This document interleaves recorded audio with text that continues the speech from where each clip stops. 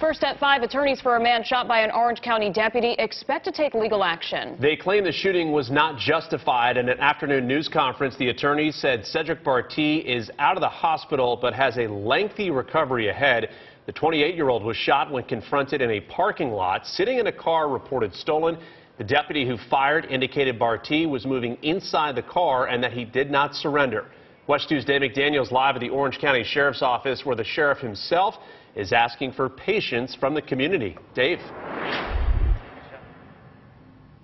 Well, Brett, I did speak with Sheriff Jerry Debbings this afternoon, and he told me he was not surprised to hear about the possibility of legal action being taken in this case, but he also wanted to remind everyone that the Florida Department of Investigation is taking a look at all of this, and that investigation is far from over. Surgeons removed the bullet and multiple bullet fragments from his chest and right lung.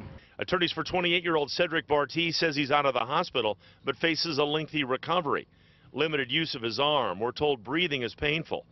Barty was shot by Sergeant Robert McCarthy when Barty and another man were found in a parking lot in a car reported stolen. Initial reports said the deputy saw a movement after giving orders to surrender, so he fired.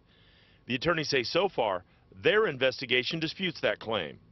He continuously maintained his hands in a visibly raised position. He made no furtive or threatening movements to the officer. We believe that Deputy McCarthy's actions constitute an unjustified use of excessive force by a police officer. How can you make a decision at this point if you don't have all the facts?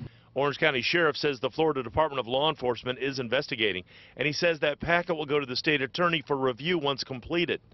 He says accountability is important, but stresses patience. Our citizens have been patient.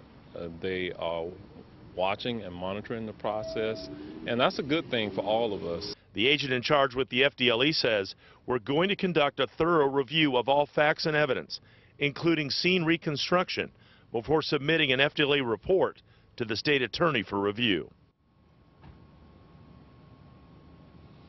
And while the Florida Department of Law Enforcement continues its investigation, Sergeant McCarthy has been reassigned, and he'll stay on that reassignment until that investigation is completed and submitted to the state attorney. Sheriff Debbings says that accountability is extremely important, but he also believes his agency has the proper policies and training in place. Reporting live in Orange County, Dave McDaniel, WESH 2 News.